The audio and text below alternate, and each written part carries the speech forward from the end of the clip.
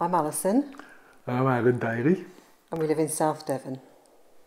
We heat our house with a biomass boiler, a Klover Diva Mid, which was installed about 10 months ago.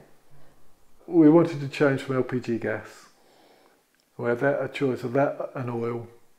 I never really heard of pellet boilers until we saw one in a local company, and that's when we got interested and we thought we could go that way.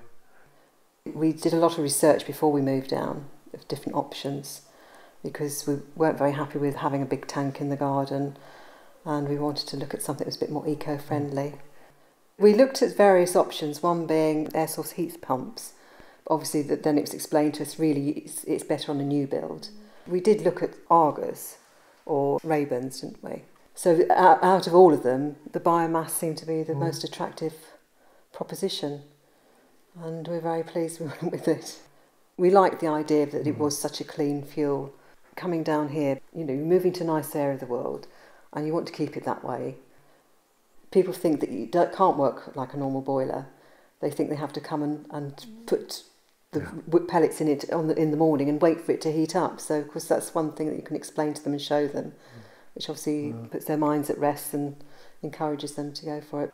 Well, I feel it's a very good quality build. Everything's well made and it all fits and it all closes properly. It feels good.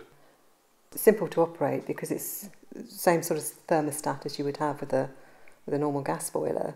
So you just set the times as you would for hot water and the heating. That simplicity is one of its attractions as well. I clean it out about once every 2 weeks in the winter. It takes about 5 or 10 minutes. I've got a Hoover vac thing, you get out the ash, and it's very easy. The machine comes apart, the internal workings of it, and you just pull them out, hoover it out and put it back. It's far more interesting than a normal boiler. It's much more attractive. Yes. And it's part of the kitchen. It's not just, usually it's hidden in a cupboard somewhere or you try and disguise it, but with the Klover you don't want to disguise it, so it's an integral part of the kitchen. It's simple.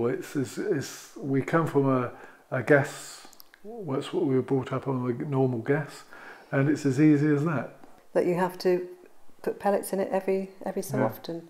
Obviously more in the winter than in the summer, but it's not. Obviously you need somewhere to store the pellets as well, which we've got in the garage. We tend to leave the doors all open and the heat spreads all through the house via radiators, but also the kitchen is kept very warm with the boiler. It makes that room particularly cosy.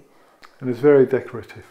Yes, we get a lot of comments. People are fascinated by it, and if they come around, they tend to stay in the kitchen and watch the flames and how it works. They always want to know all the ins and outs, and so it's a great talking point as well.